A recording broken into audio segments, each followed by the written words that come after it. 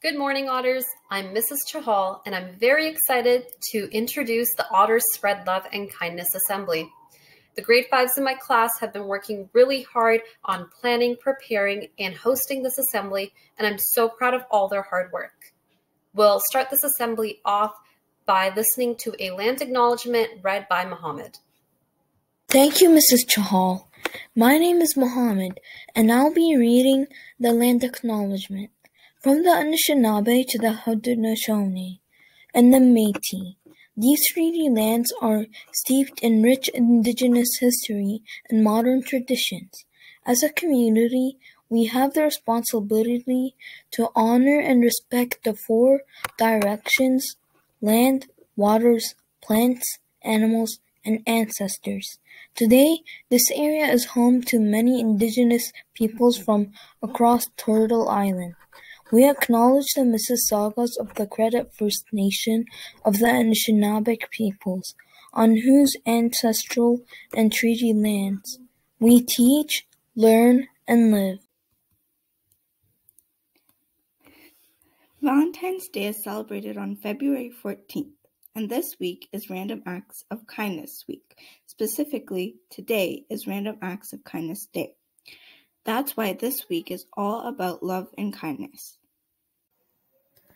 We will first begin by learning about Valentine's Day and its origins with Akila, Naomi, River, Alex, and Amrit.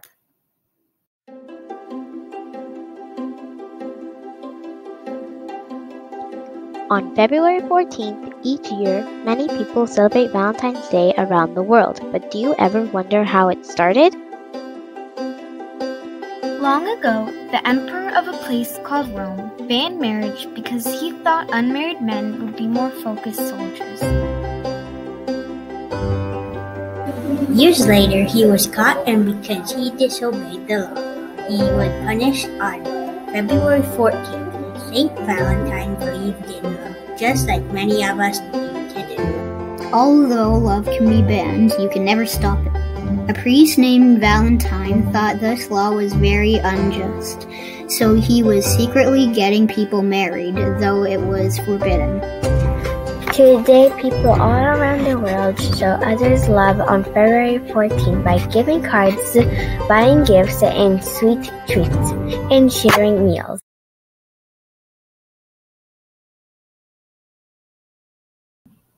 Thank you, Akila, Naomi, River, Alex, and Amrit for that explanation about Valentine's Day. 5A asked students and staff in our school what love means to them. This is a showcase of the responses prepared by Atish, Akila, Lana, Bana, Amol, and Mr. Anderson. This is what love means to the Otters.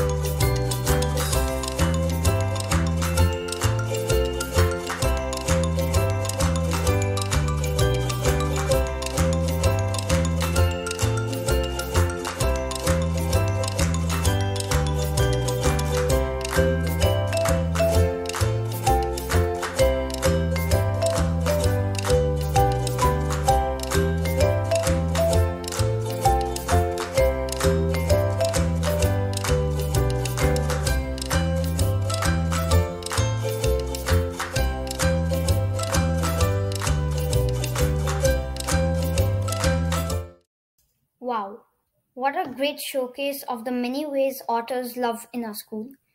Thank you to everyone who shared with us.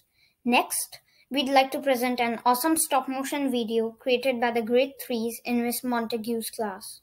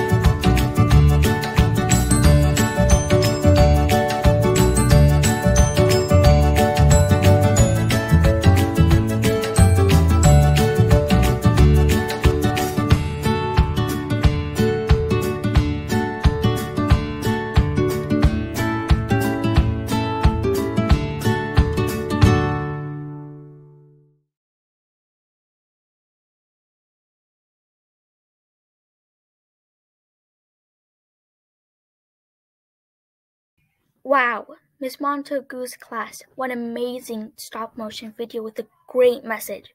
We can see all the hard work you put in our class creation. Next, Ayan will tell you all about Random Acts of Kindness Week. What is Random Acts of Kindness Week? Random Acts of Kindness Week is a week to celebrate and encourage people to perform kind acts. It was created by the Random Acts of Kindness Foundation to encourage people around the world to make kindness the norm. This next video from the foundation talks about the science around kindness and how acts of kindness towards others or ourselves make our bodies feel. Sometimes it's easy to feel like the world's getting harder. But if we look closer, on the news, on the web, on the street, we're anything but unkind. Every day, we hear new stories of people trying to make the world a better place. And together, we can make the world that little bit kinder for all of us. It all starts with just one person, you. The thing about kindness is that it's just about the only thing in the world that doubles when you share it. And it's a fact, backed by science. Studies have shown that if you perform just one random act of kindness a day, you'll not only reduce your stress, anxiety, and depression, but your body is flooded with the same hormones that make you and the person you've helped calmer, healthier, and happier. Serotonin, which heals your wounds, helps you relax and makes you feel good. Endorphins, which reduce pain. And oxytocin, which reduces blood pressure and makes you feel more loving and loved. You'll both be more energized, feel less aches and pains, more confident, and could even live longer. And if other people see you helping someone else, they'll be filled with those same feel-good hormones, meaning they're significantly more likely to pay it forward. Like taking that extra moment to hold the elevator for someone, spotting a coffee for a stranger who's just a few cents short, giving your neighbor a hand with their groceries, even just smiling and meaning it. It doesn't take much, but it can make a huge difference for everyone.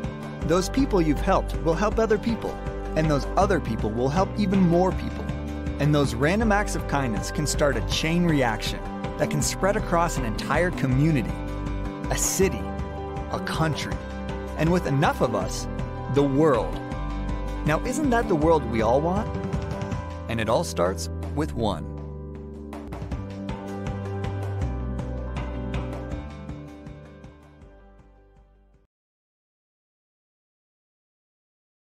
Did you know that every human being has a need to feel loved and a sense of belonging? Abraham Maslow created the theory that once humans' basic needs are met, which include access to food, water, shelter, and clothing, they have a need to feel loved and that they belong within a group.